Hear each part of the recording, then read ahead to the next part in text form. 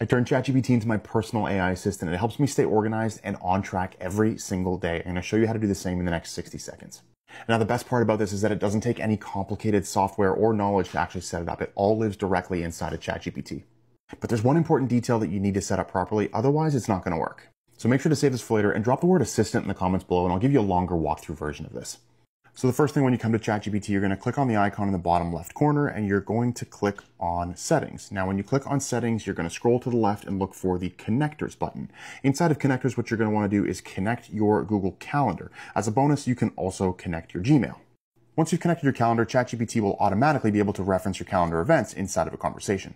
Now, for starters, we can say, please review my calendar for the day and provide me with a synopsis of what's on deck. But if we really want to take this to the next level, we're going to actually give it a task. So say every morning at 10:15 a.m. or whatever time you want, please review my calendar. Then you'll see that every morning at 10:15 or whatever time you set, you're going to get an email that the task has been completed and that there is a new message for you to check out. And then inside of ChatGPT, you're going to see the full breakdown along with the details, the buffers, and then just how you can get more out of your day. Now, the important detail I mentioned is that if your ChatGPT is connected to your Google account, then that's the same calendar that you need to access.